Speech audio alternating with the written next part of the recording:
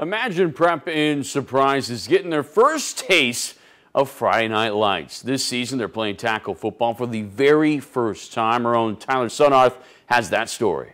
The cleats are laced and the pads are real now that Imagine Prep is playing their first tackle football season.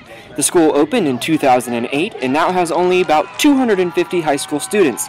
But the lack of numbers didn't keep them from playing tackle football. It feels great because I've been waiting for a football team for this school for many years, and when I heard they were getting tackle football, I was really excited and started coming to the summer conditioning and then tried out for the team, and now here I am. I love football, that's all I really like to play. I don't care if we win or lose, I'm just having a great time on the field.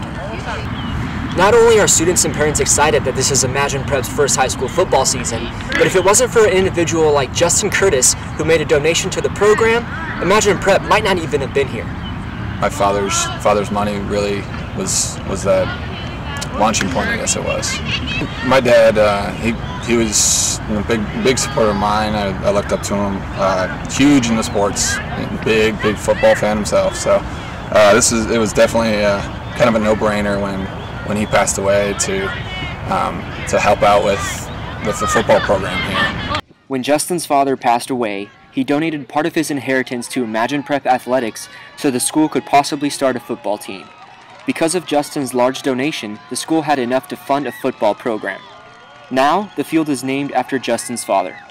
The money is just half of it. You know, it's just the thought of being able to have all the families together. I mean, the Fridays and Saturdays that we play our games and those families come out, it's pretty special.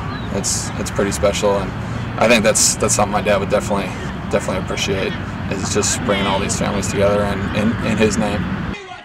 Imagine Prep is not only playing tackle football this year, but they got their first win of the season on homecoming night. With the 3 TV Varsity Zone, I'm Tyler Suddarth. Thank you, Tyler. Great stuff there. We'll be cheering them on hopefully for years to come.